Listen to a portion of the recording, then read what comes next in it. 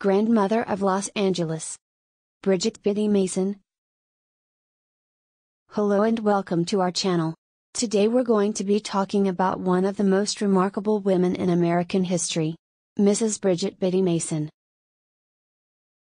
The beginning.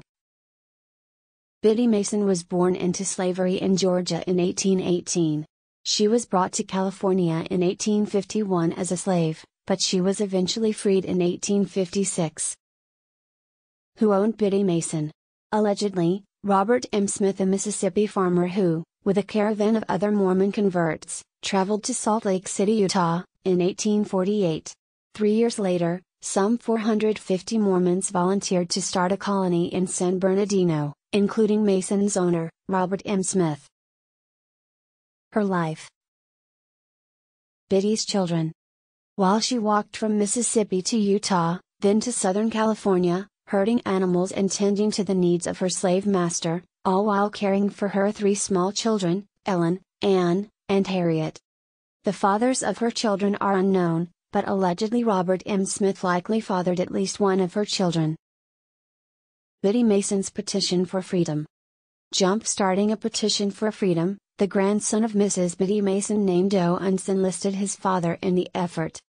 They rallied the local enforcement, along with a posse of vaqueros, cowboys, who together insisted that Mason and her people had a right to remain free in California. That is how Biddy Mason came to petition a California judge to free herself and her children. On January 19, 1856, Bridgett Biddy Mason petitions Los Angeles District Court for freedom for herself and her extended family of 13 women and children. Freedom and prosperity. As a result, in 1856, Hayes ruled that Mason and her children were free forever. Mason became a doctor's assistant and ran a midwifing business. In 1866, she purchased a nearly 1-acre site between present-day Broadway, then 4th Street, and Spring Street, between 3rd and 4th Streets. On this, the present location of the park, she built her homestead. Despite facing many challenges and obstacles, Biddy Mason worked hard to build a successful life for herself and her family.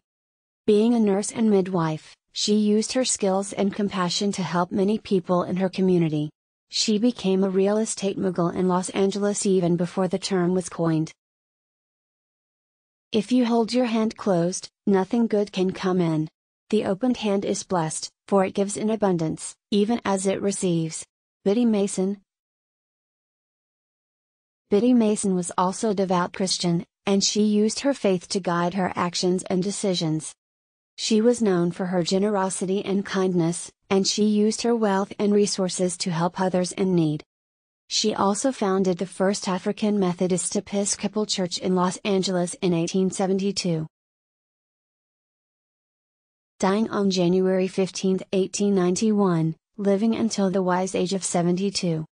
Throughout her life, Biddy Mason remained a dedicated and passionate advocate for justice and equality.